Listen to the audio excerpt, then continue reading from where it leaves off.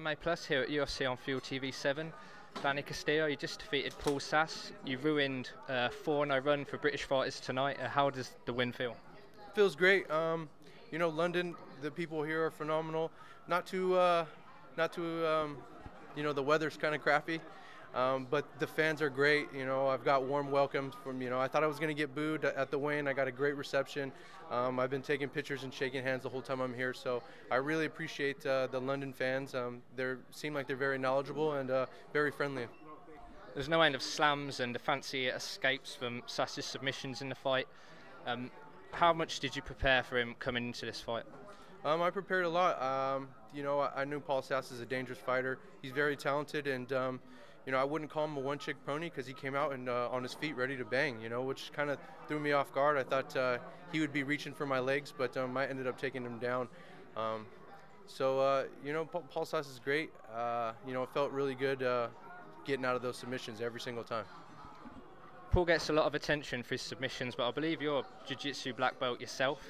Do you feel you're overlooked in terms of your ground game coming into this fight?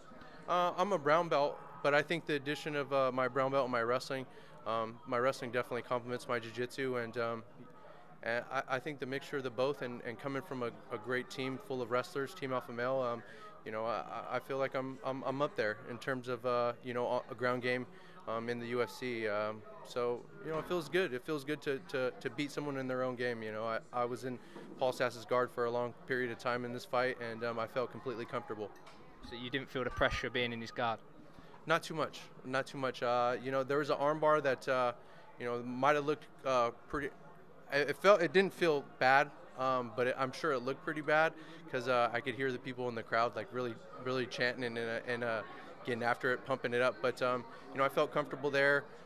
The first triangle he threw on was really, you know, really flashy. It was awesome. You know, kind of threw me off guard.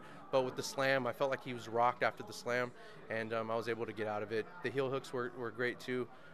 The way he snaked his legs through there to try to stop my roll was great. You know, again, I can't take nothing away from him. Paul Sass is a phenomenal fighter. Do those slams excite you when you're in there? You know, right hands excite me. You know, I'd rather land a big right hand than a slam. But you know, here in the crowd, you know, you cheer the slams. That was also great too. Anyone you'd like to thank?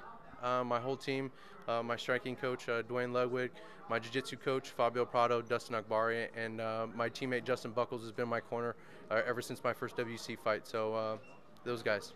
Thanks a lot, Danny. This is MMAPLUS on UFC on Field TV.